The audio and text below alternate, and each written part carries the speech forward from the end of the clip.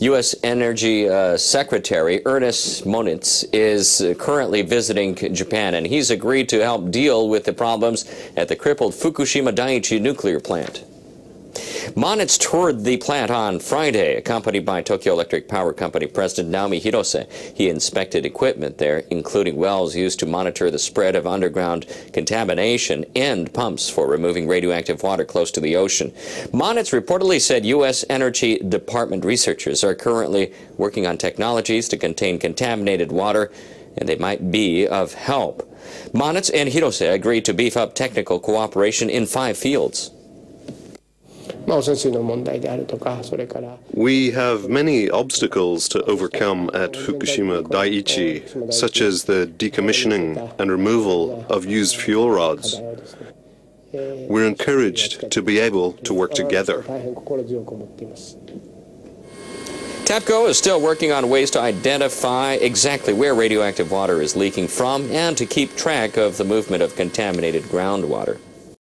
The crews are about to begin another operation that carries with it some risks.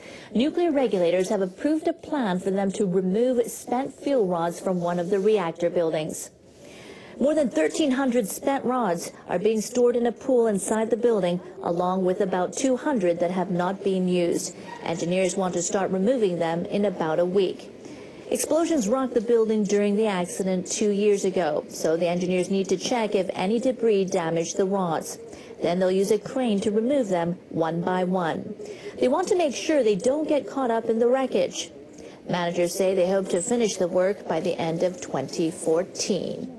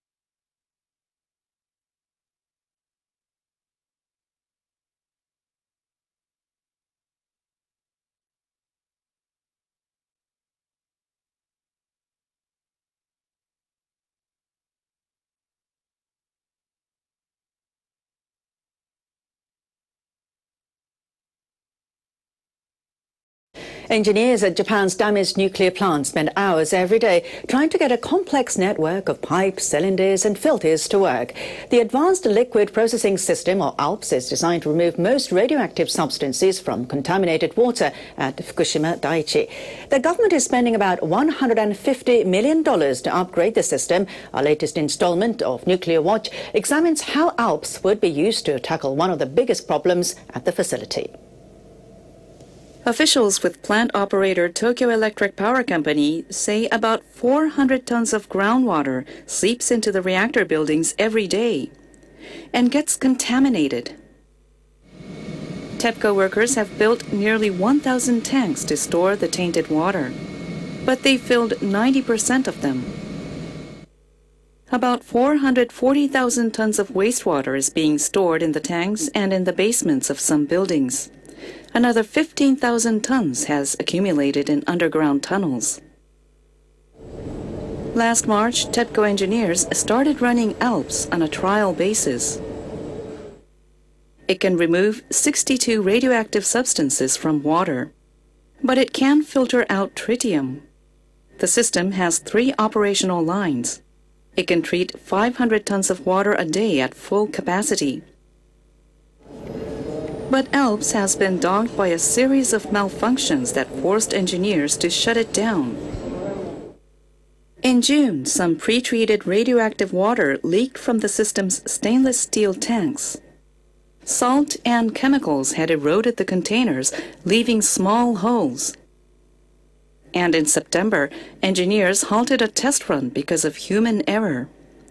A worker had left a rubber mat inside a tank following an inspection, and the mat clogged the drain.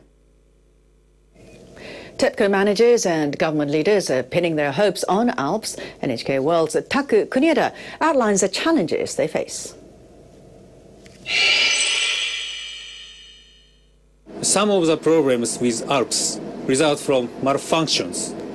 Others happen because of human error. About 3,000 people work at the plant every day. 2/3 are subcontractors. They don't have good enough communication with TEPCO staff. This poor communication results in mistakes. Managers need to fix it urgently. Right now, workers are testing the system, and they say they hope to put it into full operation next year. They originally planned to start full operation last month, so they are already behind the schedules. The government is helping TEPCO install a more sophisticated system to run in parallel. Once that's complete, the systems together will be able to treat 1,500 tons of water every day. Tritium is similar to hydrogen in terms of its physical properties. It moves easily with water. So if we get tritium inside our bodies, we generally experience with fluids. But there's no technology for taking tritium out of water. Still, the government allows higher releases of tritium than strontium, which also emits beta rays. Some experts say water containing tritium can be released without harming the environment, as long as the substance is diluted. Water treated by ALPS will still be stored in tanks for the time being. No one has come up with a permanent solution. Radioactive substances removed by ALPS will also be stored on site. Managers have not decided where they will dispose of those substances either. Once ALPS is in full operation, the next big challenge will be dealing with the tritium it cannot remove. And managers will need to choose the final disposal sites for the treated water. The people in charge of the Fukushima Daiichi nuclear plant may soon find themselves working under different conditions. Officials at Japan's industry ministry have taken steps to turn Tokyo Electric Power Company into a holding company. They want to separate their operations and create units to deal with specific areas of work. Ministry officials want TEPCO executives to review how their company is organized. Then they hope to split it up. They want to create one company for the decommissioning operation and others for nuclear power generation, thermal power generation, and transmission. The ministry officials believe that would make it easier to manage the work at the nuclear plant and deal with the reactors. TEPCO executives say forming a holding company would allow them to better manage each unit and make it easier for them to cut costs. Managers at the Fukushima Daiichi nuclear plant have tried again and again to contain the spread of contaminated water, but they've been unable to stop the flow. They've come up with a new approach they hope will bring them success. They're going to pump up underground water around a storage tank. More than 300 tons of contaminated water leaked out of the tank in August. Workers dug wells so they could monitor the scale of the leak. On Monday, they checked a well 10 meters from the tank. They detected 220,000 becquerels per liter of radioactive substances in the water. Now they're going to dig 5 more wells, and they plan to start pumping up underground water over the next few weeks. They hope to collect and store about 10 tons per day. The workers are also busy removing highly radioactive soil from around the tank. They plan to start digging over a wider area. Soma Port lies just 30 kilometres north of the crippled Fukushima nuclear plant. Fishing resumed here last month following the lifting of a ban imposed after it was revealed in July that radioactive water had leaked into the ocean. As the fishermen prepared to cast their nets once again, the head of the local fishing cooperative offered his encouragement. Due to the problem of the contaminated water, I know you all have various concerns. By embarking on this trial fishing, we must show that the fisheries cooperative in Soma Futaba is willing to continue fishing. The fishermen are permitted to land 16 types of seafood. Around 95% of the catch is discarded. Many fishermen are concerned about the future of their livelihood. We are worried whether or not we can actually sell the fish. Opening a new session of Parliament this month, Japanese Prime Minister Shinzo Abe insisted the radiation leaks do not pose a threat to human health. The local fishermen are suffering from a bad reputation founded on falsehood. The effects on food and water are way below the limits for radiation levels.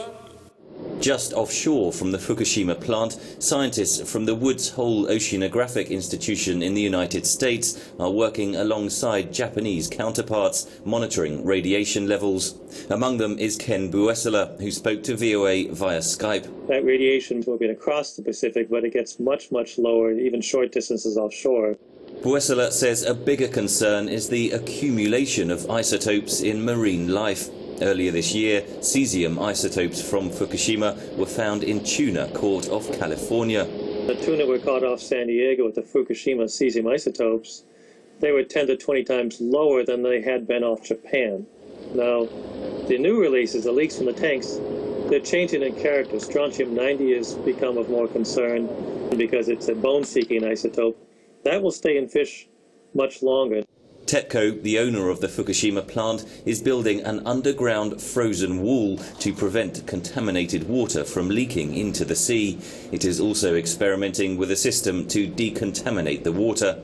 A nuclear expert at the environmental organisation Greenpeace, Rihanna Toole, says it's not clear those technologies will work. They already spend a lot of money trying to implement them. What Greenpeace wants is that the government really gets in international advice and gets as much support as possible to try and find the right solution for this problem.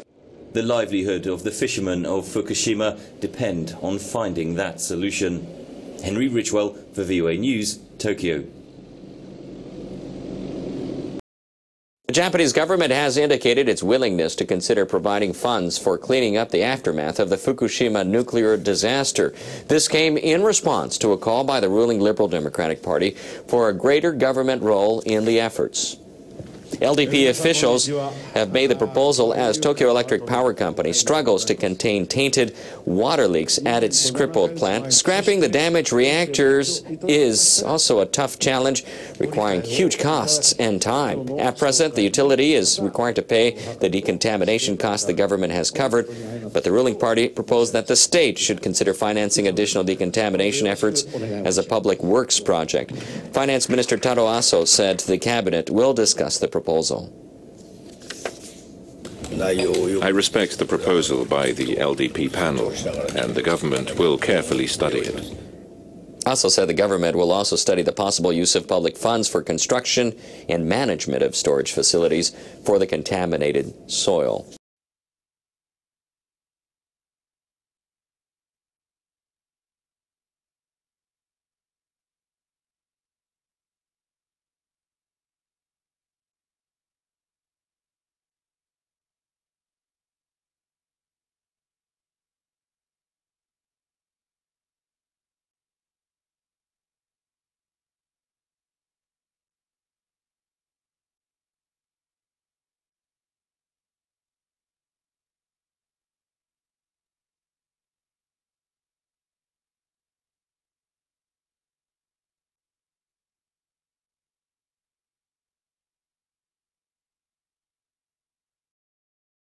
All right, well, disaster prevention specialists say a major earthquake that's expected to hit central and western Japan could be more devastating than predicted.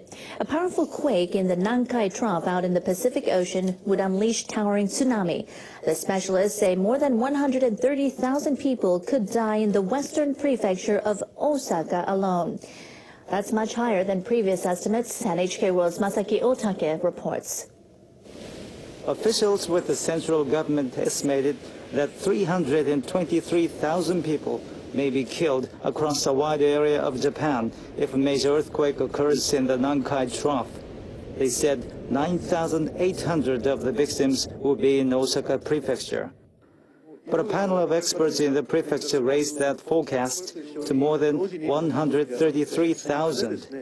They assumed tsunami would inundate a much larger area. The map on the left shows the central government's flood projection. The panel's projection is on the right. The experts believe the flooded area could be 3 times larger. They say a powerful quake would trigger liquefaction at river embankments and cause more flooding. The new projections are raising new concern among people living in Osaka. The figure gives me the creeps. It's just unthinkable. But the experts say a quick evacuation could be key to reducing casualties. The tsunami are projected to take 54 minutes to reach coastal areas of Osaka Prefecture. It would take them 1 hour and 50 minutes to reach the city of Osaka.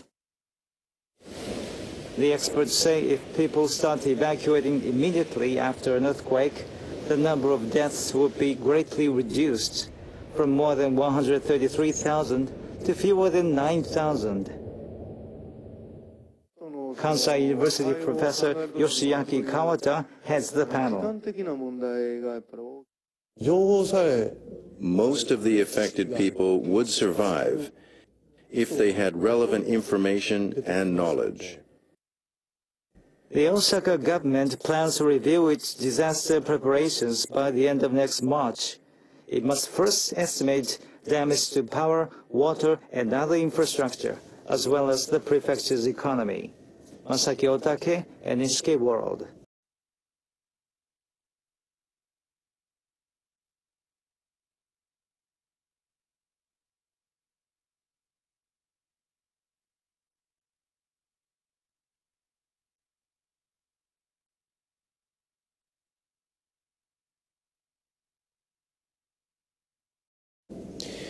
Japan and Ukraine share at least one unfortunate legacy. They have experienced catastrophic nuclear accidents. The good news is that they're cooperating to tackle the aftermath of the accidents. NHK World's Noriko Okada tells the story. This is the number 4 reactor of the Chernobyl nuclear power plant. In 1986, the reactor was blown apart, triggering a radioactive disaster that still continues. 27 years have passed, but radiation levels are still high around the plant.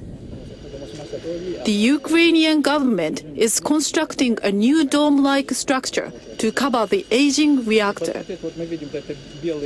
Many people remain unable to return home. In August, Japan's Foreign Minister Fumio Kishida visited the site. Japan wants to build cooperation with Ukraine as it fights to recover from its own 2011 Fukushima nuclear crisis. Japan is learning much from what Ukrainians experienced after the accident. As the two countries strengthen diplomatic ties, their citizens are also moving closer. The Chernobyl National Museum in Ukraine's capital, Kiev, is dedicated to the nuclear disaster. A special exhibition about the Fukushima disaster is also on display. We are always open to people who think about and pray for Fukushima. I hope this is going to be a place to share those feelings. The exhibition was coordinated by Japanese and Ukrainians. More than 130 items are on display, including newspaper articles and pictures taken by locals in each devastated area. One picture shows Japanese children wearing masks at the opening ceremony of the school year. A radiation map shows the extent of the contamination around the nuclear plant.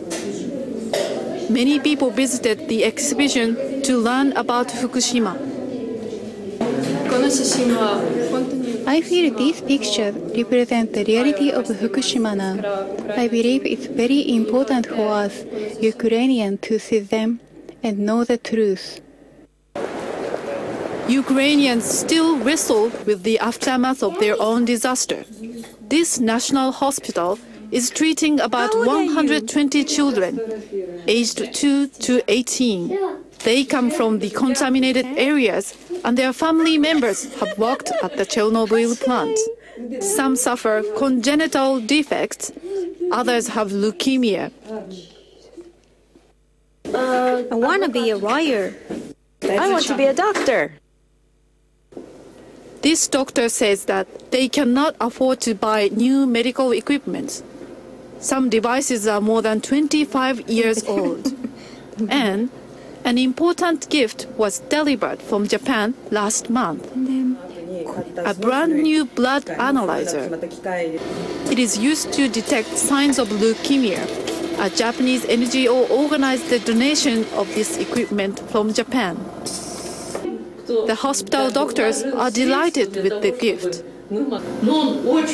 The device is portable, so we can take it to contaminated areas and give the children there high-quality testing. We appreciate the gift so much. Japan and Ukraine are still facing challenges in their struggle to recover, but those challenges are also bringing people together in a shared hope for a better future. We need to get subscribed and get this unity stronger and beat YouTube at their own game. Okay, that's what this is about. Like I say, go to the remix button, hit the remix button. That way you'll have this video and keep up with this. Otherwise, you know, YouTube's just going to control us, guys, and it's really bad.